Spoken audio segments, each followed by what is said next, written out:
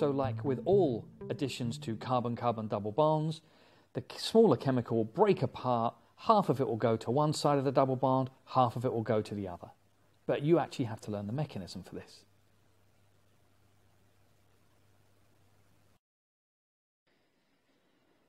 So electrophilic, well, something loves electrons, that's going to be something positive, and addition, well, that's where you add two things together and just make one product, as opposed to substitution, where you'd swap one thing for another within the reactants.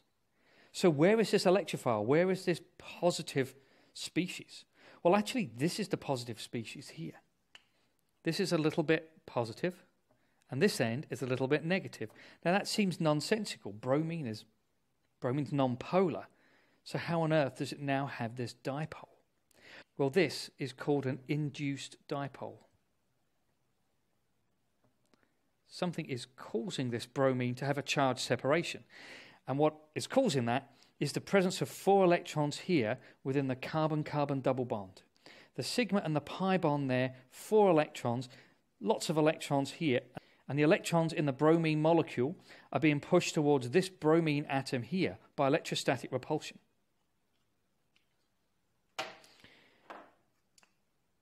So using the curly arrows method, you can see that the bond here breaks and forms a bond with the bromine there.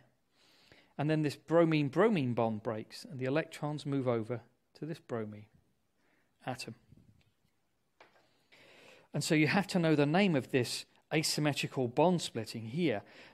Instead of the electrons, one going to the bromine and one going to the bromine there, both electrons in the bond have gone to this bromine. So that is a heterolytic event. So it's heterolytic. Since the electrons are being split unevenly, effectively making this Br minus and that Br plus. Another word for splitting is fission. So this is heterolytic fission. So what have we got now?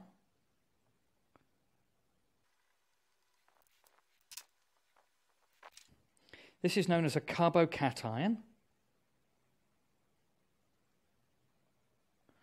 Cations are positive. You can think of plusy cat. That's how I remember that cations are positive. And now these two oppositely charged ions will attract and react. This is a Lewis base because there are a lone pair of electrons here that can react with this Lewis acid, which is deficient a pair of electrons. So let's move those electrons in. In fact, I might even draw them. And using the curly arrow, we go on to make the final products.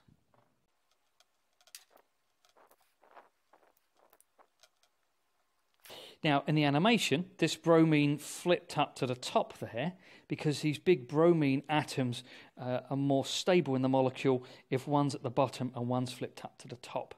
But that's probably beyond the scope of this video. That's to do with Newman projections. So this is 1,2-dibromo ethane. Note that you've got to give the numbers because the bromines could both be on the first carbon, 1,1-dibromo ethane. But that isn't what's formed in this addition reaction. You get the 1,2-dibromo. So let's look at another example of electrophilic addition. Here's hydrogen bromide adding onto ethene. So again, this bond breaks, snap this in two, and pop one on each side. But you do have to know the mechanism for higher level IB chemistry. And so, in order to work out the mechanism, you need to know that hydrogen has a lower electronegativity than bromine, which means the electrons in this covalent bond are going to be more towards bromine with the higher electronegativity. So this end is going to be the electrophile. It comes in and is attracted to this double bond here between the carbons.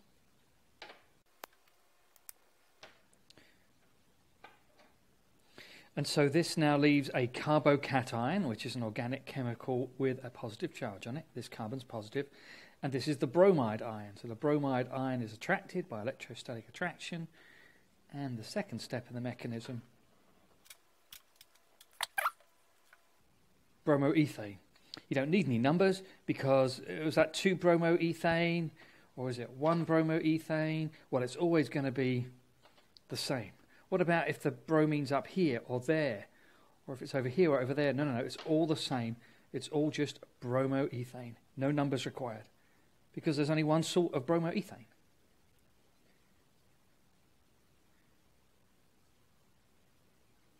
Okay, let's reset with an interhalogen. An interhalogen is, well, in IB, it's diatomic with different halogens, in this case iodine and bromine. So, since you need to know the mechanism, which end is going to be attracted towards this negative part of the molecule here? Well, again, you have to look at the electronegativity. See which one has the lowest electronegativity, that's going to be attracted. So you've got iodine with 2.7 and bromine with electronegativity of 3. So bromine loves electrons more in the bond than iodine, so it's going to come along like this and just repeat the same old thing. And now we've got the bromide ion, which is left, and so this is acting like a Lewis base. It's a lone pair of electrons to be donated towards this carbocation, which is a Lewis acid.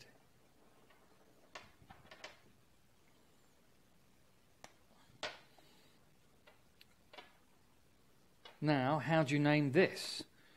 Well, it's bromoiodoethane. Well, does it matter if you put the bromo before the iodo or switch them around? Yes, it does. It's got to be alphabetical. So B comes before I. What about the numbers? No numbers needed. So let's look at something with 3 reactants here. Now this doesn't seem to be in the IB syllabus, but it was in the Jeff Noose book, and you should trust the Jeff Noose book. Alrighty, so there's no way that this negative particle here, the hydroxide ion, negative ion, is going to be attracted towards this negative area between those 2 carbon atoms. So same as usual, the bromine goes along, there's an induced dipole, this ends up a little bit positive, this ends up a little bit negative, and this bond will break and bond onto that bromine.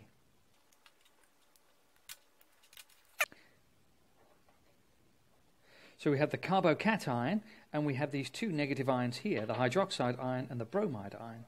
Now it just happens that the hydroxide ion is a better Lewis base than the bromide ion. Lone pair of electrons to be donated, and they react. This just goes off, does its own thing. So what would you call this? 2-bromo, 1-ethanol, and the bromide ion. And we're finished.